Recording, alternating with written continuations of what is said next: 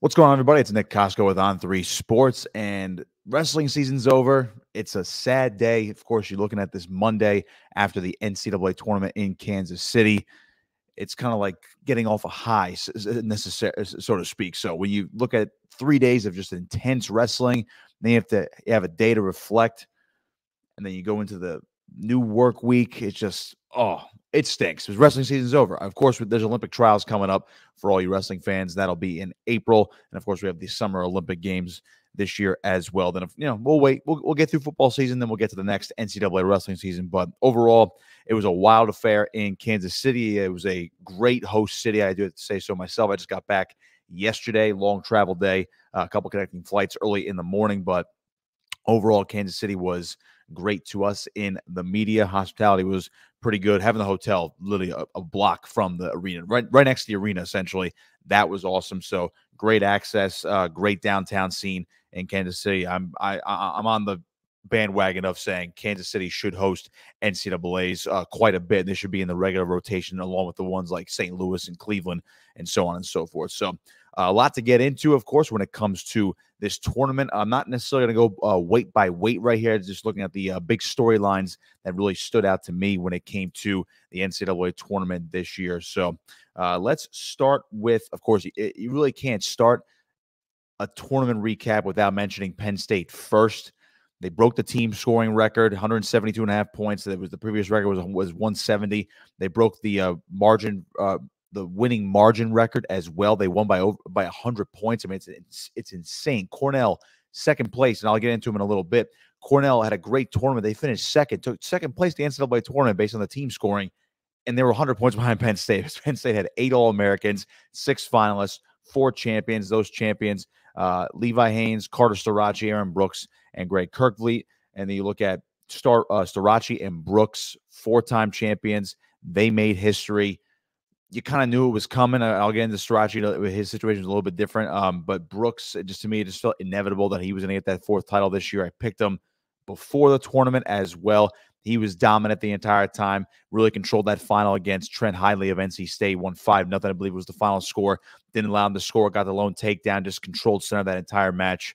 Would not let Hidley get to him at all. It was Hidley's only loss of the year. And just, you feel bad for Hidley because you want, I think a lot of general wrestling fans wanted to see a guy like that win a title. Would have been awesome to see for sure, but unfortunately he was just in the presence of an all-time great and one of the greatest wrestlers we've ever seen at the college level in Aaron Brooks. And it just seems like Penn State has all those guys as well when you include Starace into that mix. I know there was a lot of Twitter chatter from Jordan Burroughs, who spearheaded a conversation of like who's on Penn State's Mount Rushmore, and a lot of guys, it's hard to say, even with recency bias. It's hard to not put Starace and Brooks on that Mount Rushmore of college wrestlers to go through the Penn State program. Both 4-timers. They were the 6th and 7th guys to ever do it in the history of the sport, and they did it in the same year in the same singlet. So Brooks, to me, not much else to say other than the fact that he's been one of the greats for a long time. He was absolutely dominant, ran through his weight class, 184 for three times, and obviously 197 this year. Starace, though, and I'll get into more about 174, which was just absolutely bonkers. He was a 9th seed. Everyone knows he medically defaulted out of the Big Ten tournament, so he was penalized. He would have been the number 1 seed, but you knew he wasn't fully healthy because he had the huge leg brace. Now, he didn't disclose what his exact injury is. I know there's been speculation about it was a torn ACL. It could have been a different type of leg injury, but he never confirmed what it was. He gave all the credit in the world to his trainer. He even raised his trainer's hand right after he won the national title on Saturday night, which was just absolutely fantastic. Starace basically said he did not confirm nor deny if he was going to come back for a 5th year, which he is eligible for. He's immediately changing his focus to Olympic trials now, and he's going to give it a run. Even in his post-match presser, he said there was contemplation that he was actually going to skip out on NCAAs just to get healthier for the Olympic trials, trying to make a run for the Olympic team. But I am glad to see that he did go for that 4th title this year and ultimately win that 4th title, which is a tremendous feat, doing it with basically 1 leg. And he was just stout in the semis, in the finals in particular, also the quarterfinals as well, when he beats a national champion in Mekhi Lewis. And who was the number 1 seed? And I give Lewis a lot of credit for wrestling back. He took 4th.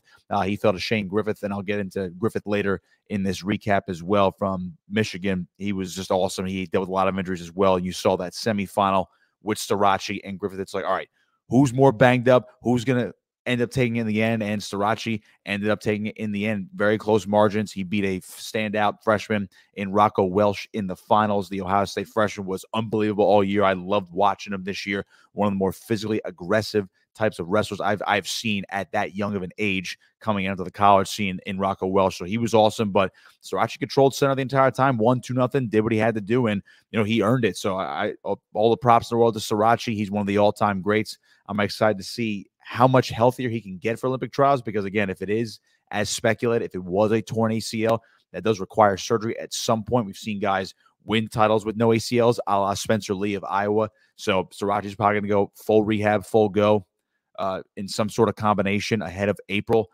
I'm excited to see how he performs on the freestyle level, and I think he had a handshake with Jordan Burroughs after the match as well, after he won the finals, and I'm pretty sure that they're going to be in the same weight class, but Srirachi said he's going to go to 74 kilos, or that's his plan for the Olympic trials. So when you look at them shaking hands, he says, congratulations, but you better be ready. That was a reported word of what Burroughs said to Srirachi, so that was really awesome. But Penn State, to me, man, just, Cale Sanderson just does it again. Another national title as a team, 4 champs, 6 finalists, 8 All-Americans. Tyler Kasek, shout out to him as well. Lost in the first round, true freshman at 149, won 7 in a row, including beating number 1 seed Ridge Lovett in the consolation semis. That dude was on an absolute tear on the backside, finishes 3rd, a guy who was supposed to be a red shirt this year. He was supposed to be behind Shane Van Ness, who got hurt earlier in the year, was knocked out for the season. Kasek comes in. Many people thought, okay, yeah, NCAA qualifier, might have a chance to get to the blood round, maybe All-American. He just went on an absolute tear, and it was absolutely unbelievable to watch him make that run to the 3rd place match, and of course finish in 3rd, finish the season with a win, 7 straight wins. Unbelievable performance against for Penn State again. Not much else to say other than the fact that they always get up for March. They're going to be the favorites once again when the tournament goes to Philadelphia next year. They're going to have an even bigger Penn State contingent, just making the drive over to the Wells Fargo Center in 2025. So I'm interested to see who comes back. I know Brooks is done. Srirachi has the option to come back. He might not come back. It seems like he wins that 4th title, then there's not much else left to prove other than winning a 5th national title, which would be history. He'd be the only one that would be able to do it at this point, barring something unforeseen in the future when it comes to these guys' eligibility. But, do that COVID year, he can win a 5th national title if he chooses to come back. But he already said doesn't like school, loves wrestling, doesn't like school at this point. So I would not expect him to come back. I mean, Kirk Vliet was awesome winning his national title. So there's a lot of questions about who's going to come back. You look at Bo Bartlett, 141, lost the national title to Jesse Mendez of Ohio State. I picked Bartlett to get his payback. He was more aggressive in that final. Mendez won on a counterattack, wild scramble at the end. Jesse Mendez, absolute dog for the Buckeyes.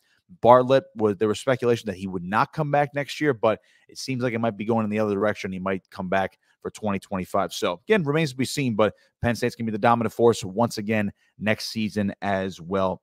The other big thing that I loved, and among the finals that I watched when I was Matt's side or, on the floor on Saturday night, David Carr, got to give it to him. He was unbelievable. David Carr beating rival Keegan O'Toole in the semifinals at 165. I picked O'Toole going into the tournament. I figured he would win his 3rd national title. He had jump levels. He had won 2 in a row against David Carr, including the Big 12 finals 2 weeks ago. And Carr just managed to just pour it on late in that match. People say he broke O'Toole. Maybe you could look at it that way, but he just wanted a tiny bit more. Got that late takedown to go ahead. It was an unbelievable celebration, jumping into his coach's arms, the celebration in the tunnel. Crazy stuff from David Carr. And then he beats Mitchell Messenbrink for Penn State, the redshirt freshman, who also had an unbelievable run this year, undefeated all year, got to the finals. Now, Carr had 2 takedowns. I think he was up 7-2 at one point, and then Messenbrink started pouring it on, started battling back. There were stall calls, questionable or not. Carr was trying to circle back inside. He mentioned, he tried to do, I believe he was referring to Jordan Burroughs, or he was referencing Jordan Burroughs. I believe that's what he said in the post-match presser about, how he was like just trying to show off some finesse and try to basically juke his way back in and try to stay active on his feet that way, almost in a boxing-like fashion. But, he hung on for the win. He had the riding time. He was trying to mat return Messenbrink, I believe it was like 5 or 6 times, and Messenbrink would just not go down. But an unbelievable performance from David Carr, 2nd national title. He won in 2021 at 157, then finished 3rd, then finished 2nd when he went up to 65 last year, lost to O'Toole, and then he comes back and wins it this year. That's all-time stuff. He's one of the greatest wrestlers to come out of that program. I know people I think were busting his chops that he couldn't equal his father's 3 national titles, but 2 national titles, 3-time finals, and a 4-time All-American in those tournaments. I mean, you cannot write almost a better storybook ending to his career, going from first, and then he has the trials and tribulations running into an all-time rival in Keegan O'Toole. Then just all of a sudden, he manages to beat him in the end in that 5th match they faced him against in the semifinals, and he beats an all-star freshman in Mitchell Messenbrink. A tremendous performance from David Carr. Loved watching him. Gonna miss him in the college scene. It was just a great tournament from the Cyclone. Let's see what else we got here. So I mentioned Cornell before.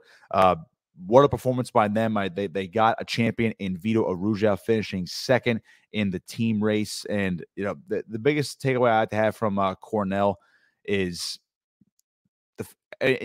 team score aside, with it, you lose by 100 to Penn State. I mean, they were going to push that pace anyway, no matter who finished 2nd. But Cornell getting Vito on top of the podium once again, winning his 2nd straight national title. So there's 2 things with that 133 final right now. Vito Arujau absolutely earned it. He was punished a little bit with the 6th seed because he had that 2nd loss to Lehigh's Ryan Crookham in the EIWA finals. But he managed to wrestle through all the adversity right there. He seemed to be banged up earlier in the year, and he even said after his quarterfinal match, I remember this on Friday morning when I talked to him, he goes, you look at my performances against a guy like Ryan Crookham in the past, I didn't want to do a disservice to him in saying that he owned me because I wasn't fully healthy. And then he turned it on in the semifinals. And that's nothing against Crookham, who I think is going to be a national title contender over the next couple of years for Lehigh as well. But when Vito was a little bit healthier on Friday night, able to turn it on, he took care of Crookham. And then in the finals against Dayton Fix, which I'll get to him in a second, he just did more. He attacked more, and amid the controversies of all the potential stalls, the reviews, he did enough, and Vito proved why he's been the man at 133 over the past couple of years, beating Roman Bravo Young last year and then now beating Dayton Fix this year. It was a tremendous performance from Vito, 2-time champ. All the credit in the world to him. He was awesome to watch. I didn't think he was going to win this title this time around. I didn't know his health. I figured he'd be an All-American again. I had him finishing 4th in this tournament, but it's very hard to beat somebody 3 times. I thought Crookham actually could do it against Vito, but he proved me wrong, and Vito just, and he's awesome. Right after he won the national title, he gives a very cheery hi to the media. Vito was just so awesome to watch, and he's another guy I'm going to miss, and I'm looking forward to seeing what he can do at the Olympic trials as well. So, he's a world champion for a reason, 2-time champion for in college for a reason. He's going to be awesome to watch. So looking forward to watching Vito in the Olympic trials as well. But on the flip side, Dayton Fix, who also is going to focus on the Olympic trials now, being a guy who's a world silver medalist, a 4-time runner-up, and a 4th-place finisher. He's a 5-time All-American, absolute legend at Oklahoma State. Now, I know people don't like his wrestling style necessarily because he doesn't score a lot, especially when it comes to these big matches at NCAAs that we've seen in the big spotlight when it comes to Dayton Fix, but he was an awesome wrestler. He really was. I get there are heels in the sport, and the booing was there. Now, fans have the right to boo. I didn't necessarily like it. You know why they're booing. They're booing because usually in a lot of these big matches, Fix is going to end up being part of something that causes a lot of reviews, a lot of controversy, a lot of questions, stalling, whatever the case may be. But he earned his way to the finals, regardless if you like his style or not. He was very close to winning this title again, but he ran into some all-time greats. He lost to Nick Suriano, lost to RBY twice, and then he lost to Vito. He lost to Vito last year as well before the final. So there really is no shame in the guys that he's lost to. It's just that it stinks that he's going to go down as a guy who just could not win the gold at this level. But he should be remembered for being a 5-time All-American, a 4-time runner-up. It's hard enough to win a national title, but the fact that he got to the national title round, he got to the finals 4 times. That's impressive in itself, and he's going to go down as an all-time great. He'll be a legend in Oklahoma State forever, regardless if he won a national title or not. But hats off to Fix, and again, he's going to be, it's going to be a doozy at that weight at the Olympic trials. So, and he immediately switches focus to the Olympic trials right after he lost. And credit to him for speaking to the media, to a big media contingent after his loss to Vito. It was about, I don't know, they wrestled at 133, then around the 140. Yeah, maybe it was late. It was later in the evening. I think it was after 174, maybe towards the end of the night. I forget when, but he eventually came back out and spoke to the media, and he was very gracious, even in defeat. Very humble kid, really, really good dude, despite the fact that his persona of wrestling and the what the label he gets from the fans, I would say, or at least or the label he gets on social media. But he was awesome to watch. Just, again, 4-time finals, couldn't get it done. But again, hats off to him being a 5-time All-American. 149 really stood out to me as well. Caleb Henson. I didn't see this one coming. I figured he'd be an All-American, but I had Ridge Lovett winning this weight over Austin Gomez once again. And Caleb Henson won 1-0 over Lovett in that semifinal match. It was 0-0, no riding time. Lovett took top, and I think was the most curious decision of the tournament. Lovett was confident that he could ride Henson, maybe get a turn there. At the very least, if he's up on riding time and he eventually gives up an escape, it's 1-1, then you go to overtime. But Henson made him pay, got the escape, won 1-0, and then against the high flyer in Austin Gomez, where I thought at that point Gomez was going to win the finals because he was taking on Henson. Henson said, all right, even though I gave up the first takedown, let's go back to our back. And he managed to catch Gomez a couple times in that match, winning that one 15-7, high-flying, high-scoring affair. Love to see it. And for the young buck and Caleb Henson, he's going to be around for a little while now, so he'll be in the conversation over the next couple of years. So big props to him. Virginia Tech, it's another national champion. They were searching for one after Mekhi Lewis, who obviously fell short again this year, finishing in fourth at 174. But Caleb Henson, awesome to watch, really good dude. I think he dropped an F-bomb on ESPN after he won his national title. But of course, it's all pure emotion. It was awesome to watch. He's a really, really great wrestler. 125, folks. Geez, what can we say about 125? 125 was nuts. Couldn't predict it. I had this one totally wrong. I had Braden Davis winning the finals. He didn't even AA this year for Penn State as a true freshman, which, nothing to really scoff at right there. It happens, and it was a wild weight class. But Davis, he didn't get did not get onto the podium. Richie Figueroa wins this weight for Arizona State, beats Iowa's Drake Ayala. And I think once Ayala was a little bit more consistent in getting to the finals and the way he was wrestling, I think he was the popular pick at that point to beat Figueroa. But Figueroa got it done. Late takedown. I know there were some stall issues in that match as well. But Richie Figs comes out on top in a wild minefield of a weight class, and one that could be very random again next year as well. But Figs, he's going to go into the offseason as a champion. Looking forward to seeing if he can continue that trajectory throughout his career. He was undefeated last year, but didn't compete in the postseason. Then I think he had 5 losses this year, 16-5 or something like that. And he ends up winning the national title. Good on him. Arizona State really got him going, and he's going to be a force to be reckoned with as well over the next couple of years. I mentioned 141 already with Bartlett, but I got to give more of a shout out to Jesse Mendez as well as some of these other champions that really stood out to me as well. Mendez, really awesome. We got that late takedown against Bartlett in the Big Ten finals where he was the aggressor in the match. Then it was, as I mentioned before, it was the reverse this time. So you look at Jesse Mendez, true freshman last year, true sophomore this year. Not that I didn't think he could win the national title. I just thought Bartlett would have that extra edge. It's the Penn State edge, and it's hard to say that, that's not a hot take.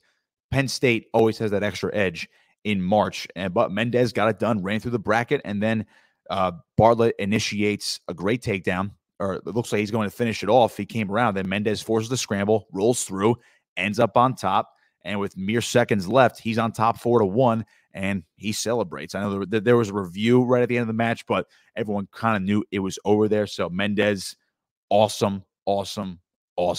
Gonna be. Again, you always kind of have to say that once you win one, that these guys have a chance to repeat or win another one down the line as well. But with 2 years left, this kid's gonna have a chance to be a 3-timer when it's all said and done. He's a tremendous lightweight for Ohio State, which had a very young team this year, 2 finalists, and they're gonna have other guys that are gonna be in the running for national titles for years to come. So we're talking about Ohio State as a trophy team once again, maybe a threat to Penn State down the line. But you could always say that, then Penn State wins by 50 to 70 points anyway. So big time stuff from Mendez, and Bartlett, very gracious in defeat as well. Very humble guy, smiling the entire time. Gotta love it. He's awesome for the sport. Other guys, I mentioned how Penn State had the 4 champions. Levi Haynes controlled that one against Ja'Cory Teamer of Arizona State as well. Levi Haynes, awesome stuff. Had him in the preseason winning the entire thing. He did it wire to wire. He was awesome all season long. Parker Keckheisen, got to give a shout out to him from Northern Iowa, winning the 184-pound title. He's got one more year, so we could see him back winning another one in 25 as well. But Keckheisen ran into some all-timers, including Aaron Brooks the other year as well. So when you look at what he was able to do at 184 this year, he dominated. I believe he ended the season with a 90% bonus rate, and I'm pretty sure, if memory serves, he did not give up. He didn't have anything less than a bonus point decision throughout the entire tournament. As I look at it right now, yeah, major, tech, major. That's what Parker Keckheisen did in this tournament. It was actually unbelievable. And a major of the finals. So there you go. It was 5 matches. So he had 3 majors and 2 techs, and he majored Dustin Plott, who he's beaten all season long from Oklahoma State. And Plott was great as the 3 seed, making the run on the bottom side of the bracket. He beat Bernie Truax in the quarters, and then the Big Ten champion Isaiah Salazar of Minnesota in the semifinals as well. And he majored his way too. Plott went tech, major, and then he got majored by Keckheisen. Keckheisen, different level this year. If I had a Hodge vote, I would probably vote for him. I would vote for Keckheisen. Just I'm not gonna say it's Penn State bias. A guy like Aaron Brooks, who is more than deserving, will probably get it, but I got to imagine Keckheisen should get a lot of love for the Hodge this year. I thought he should win OW, to be honest with you, because all of his matches, they weren't even close. I mean, I had a hard time believing that he was going to lose at all. He finished the season undefeated, 31-0, and I had him winning before the tournament started. And what I saw all weekend just wasn't surprised by. I wasn't surprised by anything. He just absolutely floored the field. So Parker Keckheisen, absolutely dominant, and he's going to put on for the Panther Train in 2025 as well. And I think I saw on Twitter that there were questions of, does he plan to go up to 197 for his final year? And he already tweeted back, no. So I would imagine the 184-pound weight class will go through Parker Keckheisen in 2025 as well.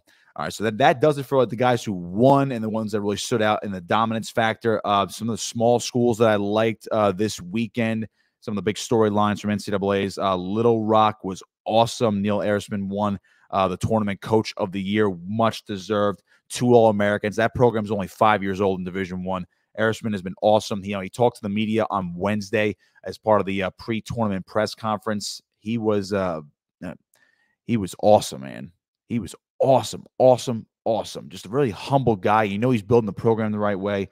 Nasir Bailey, Stephen Little, at 133 and 197, 4th and 7th, respectively, in their weight classes. This program's building, man. And, people could say it's Arkansas. It's out in the middle of nowhere, and they're a Pac-12 program. And who knows what the Pac-12 becomes over the next couple of years. I think he said they had a 1-year waiver, the conference in wrestling does, for next year. But again, obviously Stanford's going to the ACC, so the conference does get a little smaller. So it remains to be seen what the Pac-12 in wrestling becomes, if it still has that branding, or these teams just group up and merge with a different conference and become like a West Coast staple of a conference. And you could hypothetically say maybe they all just eventually move to the Big 12, then you have like a Big 12 West Coast contingent, but you never know, because obviously you have the California schools out there as well.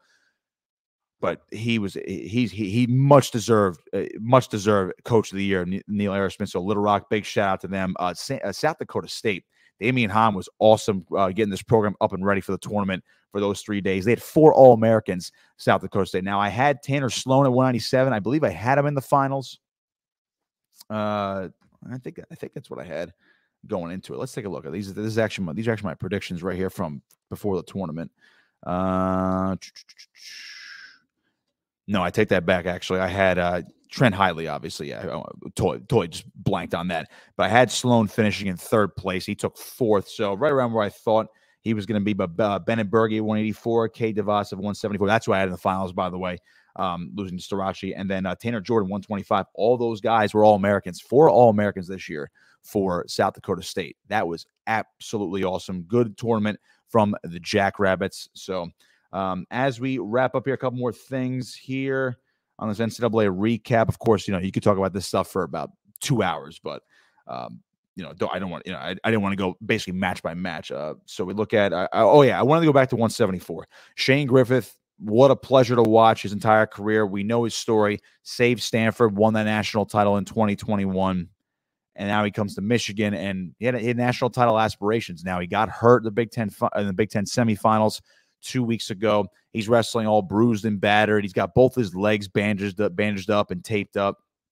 He got by. He ended up winning and getting to the semifinals at one point. But he obviously ran into Carter Starace. He was down 5-0, by the way, in the quarters to Jared Sima of UNI. By the way, I think he was like the 28th seed. He was awesome, Jared Sima. What a way to make that run there. And he took Griffith to the brink there. But what a comeback by Griffith in that quarterfinal match thing. And then obviously Shane ends up wrestling back for third place, wrestles Mekhi Lewis for the first time in their careers, 2 New Jersey legends, wins that one as well, won that one 4-0, really controlled that match as well. So he goes out on top with a win, not a national champion, but again, two-time finalist. He actually lost. He's the one who lost to Keegan O'Toole the first time around after winning the national title the year before. Good on him to finish his career. Tremendous stuff. He's an absolute warrior. He looks like he's going to be done with the sport as a competitor. He deserves to do whatever he wants. Very smart dude. Obviously has multiple Stanford degrees. Is going to get a degree from Michigan.